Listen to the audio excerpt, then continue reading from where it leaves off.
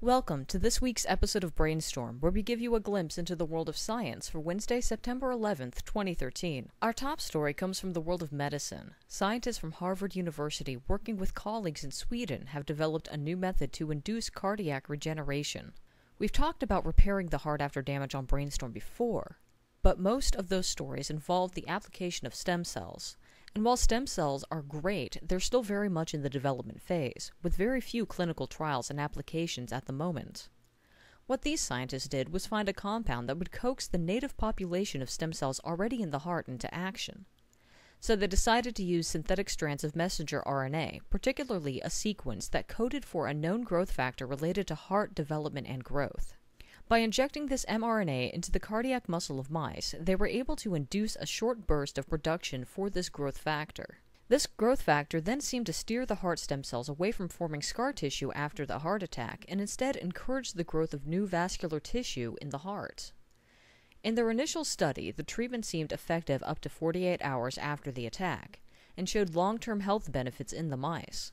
Next is the application of this mRNA method to other animals before hopefully testing it out on humans. It'll be some time before this happens, but it is encouraging that a single type of mRNA molecule could have such a positive effect on a damaged heart. Next is news from the world of genetics, but it could also be considered neuroscience and medicine. Research from Washington University has identified a mechanism that promotes longevity in the brain. A particular focus in anti-aging research has been the SIRT family of genes and their respective proteins. In this recent experiment involving SIRT1, the researchers showed that overexpression of this gene had similar results to that of dietary restriction. While it's possible that dietary restriction affects the expression of this protein in normal mice, inducing the overexpression artificially seems to confer the benefits of a low-calorie diet while allowing the mice to eat normally.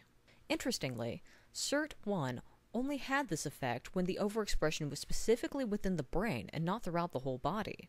But the effects of the additional protein were seen throughout the whole body. Examination of older mice showed younger-looking skeletal muscle tissue compared to the control mice. They also had increased nocturnal activity, better sleep patterns, and increased oxygen consumption. The researchers were even able to track this improved health to signals coming from two specific regions of the hypothalamus, which may suggest an aging center within the brain. The researchers also pointed out that the effects of this modification did not slow the pace of aging, but simply delayed the average onset of age-related health conditions. Much more research is needed into the specific mechanisms that relate to this protein, dietary restriction, the brain, and skeletal muscle.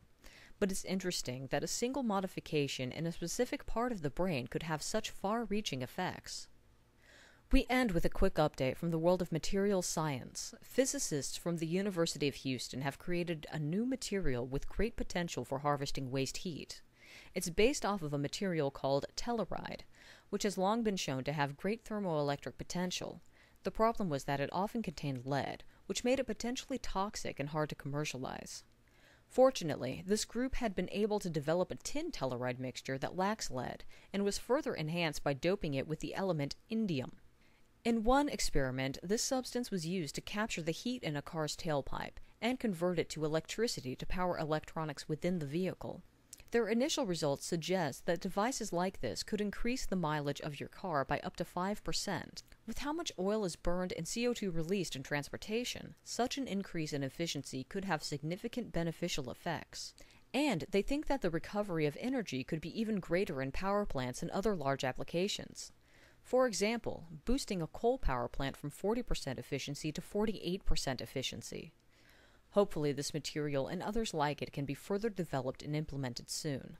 Well, hope you enjoyed this episode. Related to our second story, would you rather slow the pace of aging or delay age-related disease? Let us know your thoughts on that and all the stories in the comments.